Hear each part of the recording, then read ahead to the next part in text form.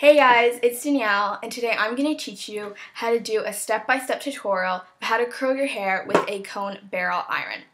So just to give you guys a couple of guidelines, what you first want to make sure is that your hair has been completely dry with a blow dryer, as it can be damaging to the hair to apply any type of intense heat, especially when it's damp, and you can even burn your hair off. So step number one is to divide the hair into equal sections. That makes it easier to ensure that each piece of hair has been properly curled. So you just want to grab the hair, pin it up with clips or hair ties, bobby pins, anything just to make sure that it is secure and that none of it will fall out as you're curling the bottom. You also want to make sure to apply heat or curling cream or serum throughout the hair, as I prefer to do it per section to make sure that my hair is fully protected. This is a must to do, as it can prevent damage to the hair, which can lead to split ends and breakage and may even result in dry and brittle hair.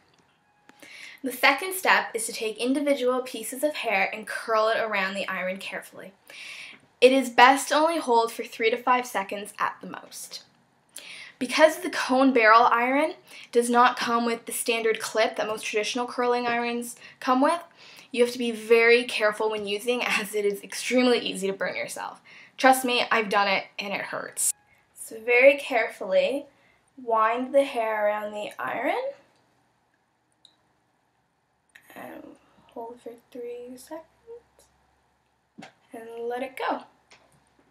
And there you've made a curl.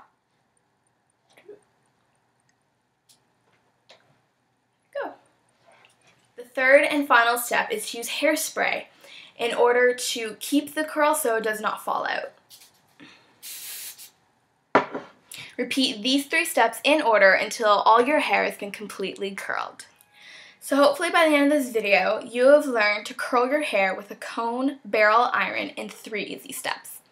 This is the result if you have followed those 3 steps correctly.